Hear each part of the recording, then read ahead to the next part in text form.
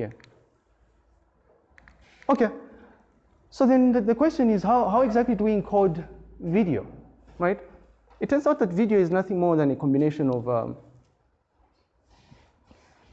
images and sound, right? But the interesting thing about the images is that they're presented to you in rapid succession.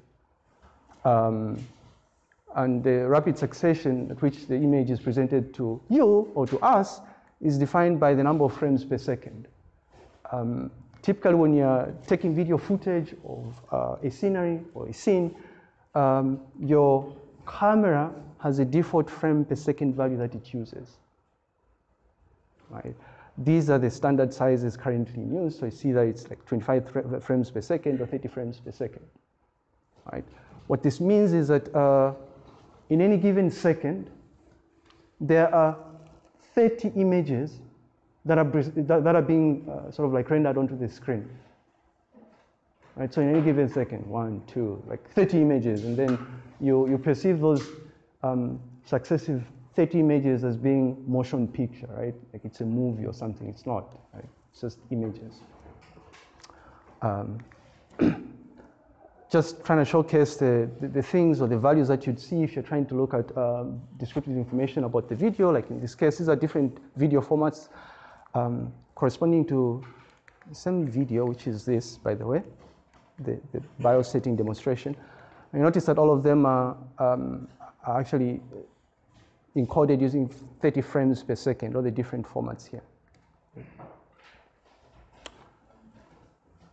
Incidentally, they're the same because I just downloaded them from YouTube, right? So I went to YouTube, I uploaded this to YouTube, initially in 4K, and then when downloading it, because YouTube, the people that, you know, sort of like wrote the code for YouTube realized, or YouTube has realized that there are potentially different uses for something like this, right? I might want to view this video footage in a low constrained environment where bandwidth is extremely slow, right? Internet connection is slow. So I cannot hope to view an image in 4K. Why? Because it's going to take a very long time for you to completely download the image, right? Which is why when you upload a video to YouTube, YouTube will convert it to various formats, right? So these are the formats that I downloaded. This is what we are seeing here. But all of them are using 30 frames per second. The only difference is the resolution here, right? Which is the number here. We'll talk about it just now. So still on this, yes? Those, the 30, I mean 25 and 35 frames per second. 25 and 30. Yes. Are they the same ones, like, let's say when you open YouTube, right?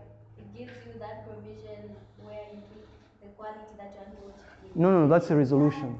No, that's a resolution. That has nothing to do with the number of frames per second. The resolution is similar to what we're describing for images, where the resolution corresponds to the number of pixels that are going to be associated with the video. We'll talk about resolution just now. So this is what you're talking about here.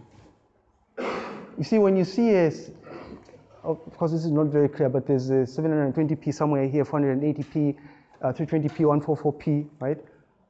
They correspond, the p's are here, 144p, 240p, 360p, 480p. These correspond to the resolution, right? So it has nothing to do with the number of frames per second. And because it corresponds to the resolution, it's telling you to say, if you're using 144p, for instance, it's telling you to say the horizontal number of pixels are going to be what? 144. Right? And because the average, these days, the average video uses an aspect ratio of 16 to 9, right? You can easily compute what the resulting width is going to be. Right? I don't know if you're making sense. So 144p means that it's going to be a 256 by 144 resolution. Meaning that the image, if you go to YouTube and you decide explicitly, say, I want to view this video using 144p. I don't know who would want to do that because it's terrible, right? The quality is terrible. But there are reasons for that anyway, why you may want to do that. What that means is that the number of pixels that are going to be rendered onto your screen are going to be 256 times 144. Remember, the number is going to result into the total number of pixels that you have being rendered here. And you know, sorry? The number of the quality of your picture or your video is going to be dependent on the number of pixels. Yes. So, but why would you pick less if your speed is that?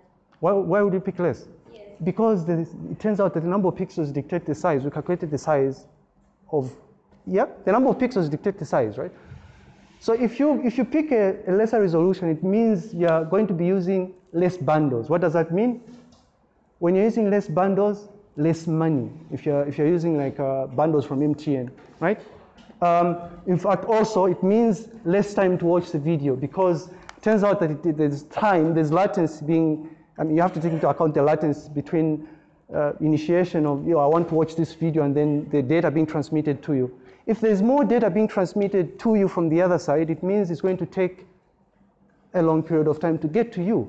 So you'll be there waiting for the video to load. And I'm sure you've come across this. You're on YouTube, right? You see the kind of progress bar. It's buffering. Yeah. So these are different. So it's a choice you have to make, right? Is cost more important to you? Is the quality more important for you? Do you want the video to be so clear, right? I don't know why you'd want that.